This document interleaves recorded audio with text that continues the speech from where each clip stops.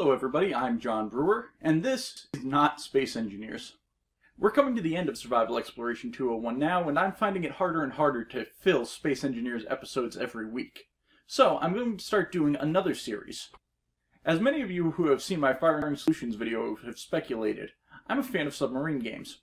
So in a couple of weeks, I'm going to be starting a series on The Hunters by Greg Smith. This is what single-player submarine warfare looks like on cardboard.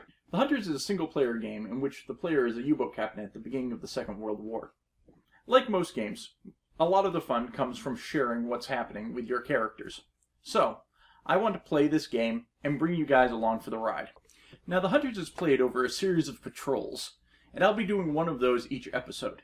One of the reasons I want to play The Hunters on my YouTube channel is because it's a great case study in managing probability. A lot of you have probably played computer games where the primary mechanic is managing your probability. FTL, NetHack, any number of different games where the key mechanic is randomized. You're going to be looking at managing your probability curve as best you can. Now, if The Hunters were a computer game, we would call it a roguelike. But because it's a pen and paper game, it's much easier to explore the mechanics and analyze what's happening as it goes.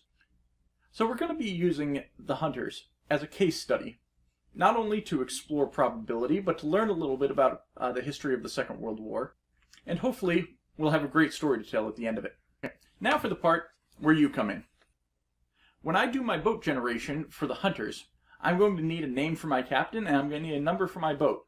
In fact, I think I'm going to name all of my officers. So put suggestions for what I should call my officers, reasonable suggestions for what I should name my officers down in the comments below. And when I'm naming officers, or when I'm replacing officers, I will go down the list on this post to choose what I'm going to name my next guy. My vote number for this series is going to be the number of likes on this video minus the number of dislikes.